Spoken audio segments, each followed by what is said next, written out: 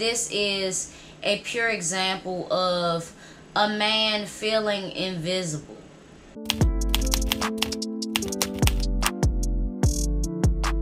Alright, so what's going on, y'all? So it's early this morning.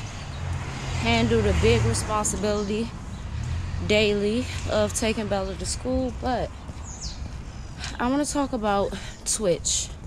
And I told myself not to do content on him because I don't know what to say about suicide. Previously I've said that it's a very selfish thing, and I stand by that, but I do respect this man, and this is, still very fresh. So if you don't know who Twitch is, he was the dancer, pretty much one of the main dancers on Ellen, if not the only one. He also had a executive producer role, so he was getting paid good, all the while showcasing his talents, and he seemed happy doing so. Keyword, seemed happy. I want to inform y'all about something y'all may not know. When speaking on depression, a lot of people will say the same thing. He or she seemed happy. He seemed to be in the prime of his life. I saw them dancing and they looked so happy. Keyword, looked and seemed. Depression doesn't always look like, you're uncontrollably crying. And those are very important words that coincide with depression.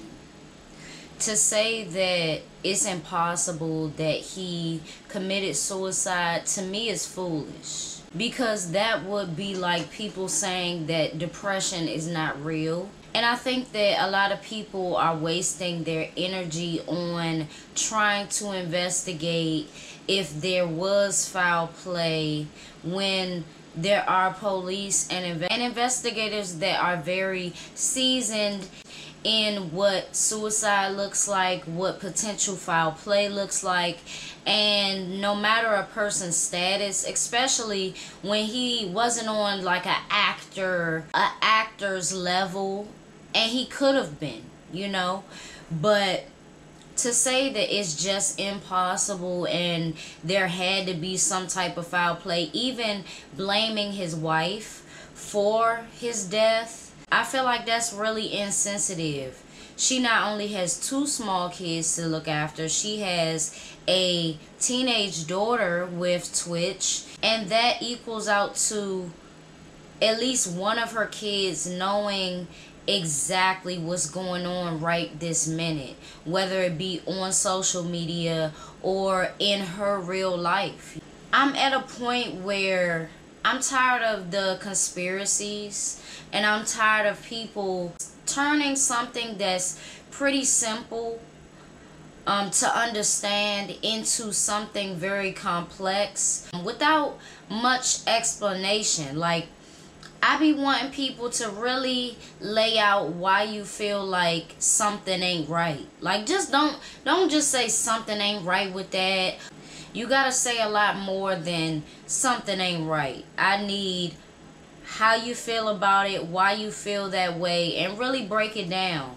A lot of people forget that millions of people that came before us, hitting certain milestones like 30 and 40, it can hit really hard, and it can make you really lay out what you've done over the past decades. And if within you don't feel like it was enough or it showed for anything, etc., this is when depression strikes. What I would say is, before you start to say something ain't right and this, that, and the fourth, at least try to put yourself in this gentleman's position. And I think that there are struggles within the black community. There are struggles within being a black woman, being a black male. But overall, I think this is a pure example of a man feeling invisible.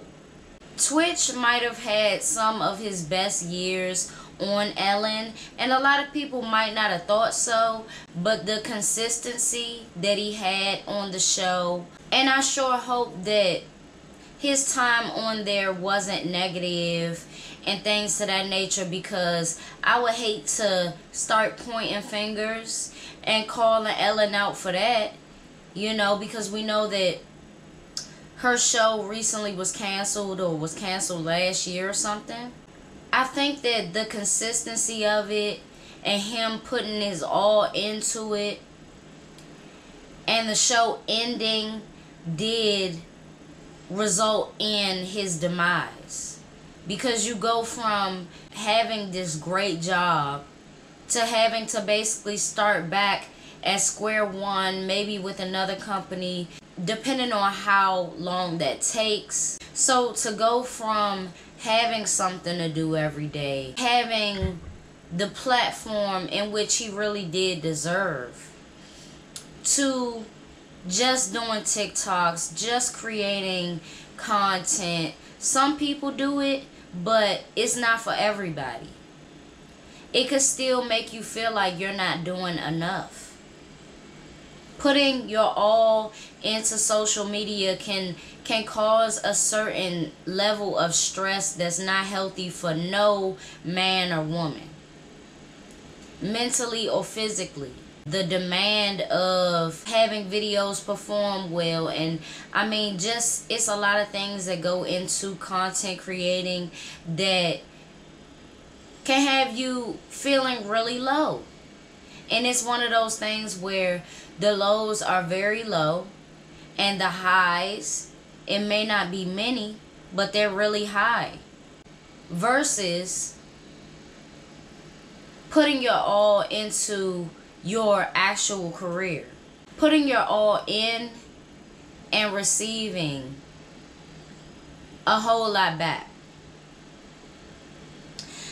Something that I noticed with Twitch was in videos of him dancing with his wife. First of all, let me say, it seemed like they recorded a lot of dance videos together, and that's fine, you know, I'm not judging it, but it did kind of bother me not to see him by himself exposing his talent.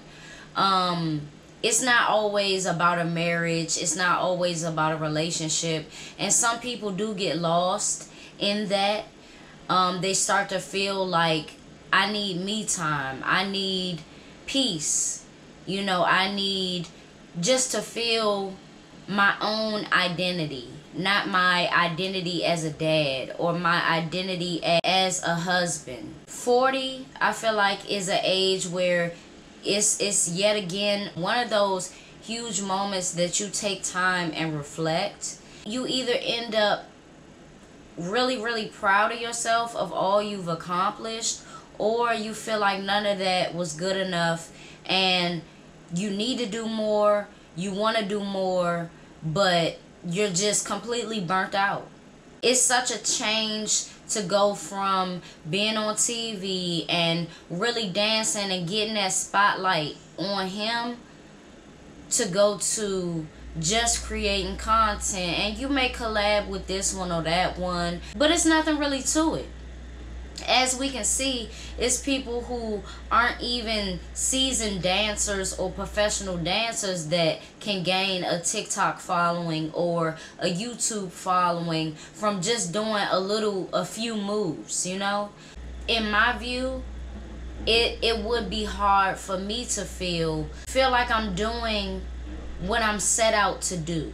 So these are the reasons, let me just lay it out. These are the reasons of why I do think that him committing suicide is highly likely. Number one being his age. Just discussed that. Number two, I feel like any one of us will feel as though we are losing our personal identity, you know, in a marriage or within raising children. And number 3, it was said that there was a suicide note. Oh, and I hope that that note never gets out. Let me just say that. Reports said that it was alluding to Twitch having some investments go south, possibly losing a lot of money, and that is another thing that led to him taking his own life. And it's just tragic, you know. The stock market and investing, period, if it's not real estate, and that has to be picky too, it's really a tough game. It's really tough to lose out or lose thousands of dollars and still, you know, be okay. Especially if you were persuaded, you know, constantly to invest, and it just end up being a scam or just went belly up, etc. All of those things I feel like contributed to his demise, but I really wish that he would have felt comfortable enough to come out and talk about, you know, his demons. And I know that's a lot to ask for, especially in the view of a man. There is no space to complain, but I wouldn't say that venting is complaining. Or tell, you know, people who love you what really scares you. As a man, it is okay to be scared. As a man, it is okay to express your feelings. It is okay for you to have feelings. Because things like this happen when, to everybody else, you're this calm, cool guy. You're very confident and thorough. To your wife, you're a good husband, a good father, a good dancer, etc. But to yourself, just in a room with just you, you know the truth. And this happens with a lot of people. You know what people don't know, and that's the truth. Everybody, if somebody takes their life who you wouldn't expect it, everybody is going to say, this is confusing. He wouldn't do that. Something ain't right here. But it's these moments, all to yourself, where you ask yourself, was it worth it? Was all my hard work worth it? And those demons will either take over or you will prevail. And I wish he would have prevailed through that. When I think about suicide, I think of it as like a 50-50 of, it takes a lot of strength. And I say that because as individuals, we have a certain will to survive. It takes a lot for you to actually go through with it. As much pain as you have in those moments, it requires strength too. But when you think about the kids, the small kids, especially the teenager, because she knows exactly what is going on, the people that hurt the most are them. I wouldn't even say jump to conclusions and say that the wife had anything to do with it. Who wants to raise kids all by themselves, especially if there was no life insurance plan? You damn sure can't get paid in no policy off of committing suicide. And I'm not sure about that, but I don't think so, you know. So it just wouldn't make sense. In 2023, let's leave all of the conspiracies behind. Stephen Twitch Boss, his funeral was just the other day. And y'all need to let that man rest. If you can't imagine how mentally and physically tired a person that has worked for a damn long time is purely exhausted. He was in a lot of pain, and who are we to disregard that? Who are we to disregard depression, another person's pain? And I think that a lot of times when somebody subscribes to a person or watches them a lot or what have you, they really feel like they know that person, but you don't. You don't wake up and go to sleep with that person. And even people that do that, they don't see it coming. I really think that people, they believe that they know who Twitch is on and off the camera, and that's not the case. That's not the case at all. I'm praying for his family. I think that he still has his mom and dad, which your parents should not, in no circumstances, have to bury their children. I just wish that he would have considered all of those things and talk to somebody, you know, instead of locking everybody out. And this is a tip for everybody. Like, just at least have that one person that you're 100% honest with, because you never know what a simple conversation can do.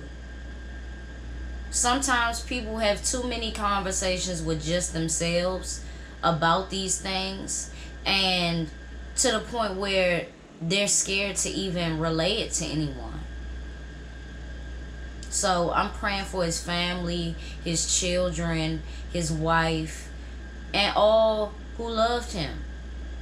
I don't want to hear nothing about white and black, because at the end of the day, it's who he chose to be with. I seen some comments that said stuff like white women kill their husbands all the time. We can't say that for all. I didn't watch Snapped and there been some black wives on there too, or black girlfriends. So, I mean, I don't want to keep going back to race and things like that. Yes, it would be challenging for me myself to raise biracial kids, because I gotta teach them totally different things, you know. I mean, of course you gotta teach all your kids to love themselves and to not believe what people say you are or things to that nature, but a lot does go into it that a lot of people are not prepared for, and that's where I'll leave that. So with all that being said, it's your girl B Octavia, and I will see y'all in my next video.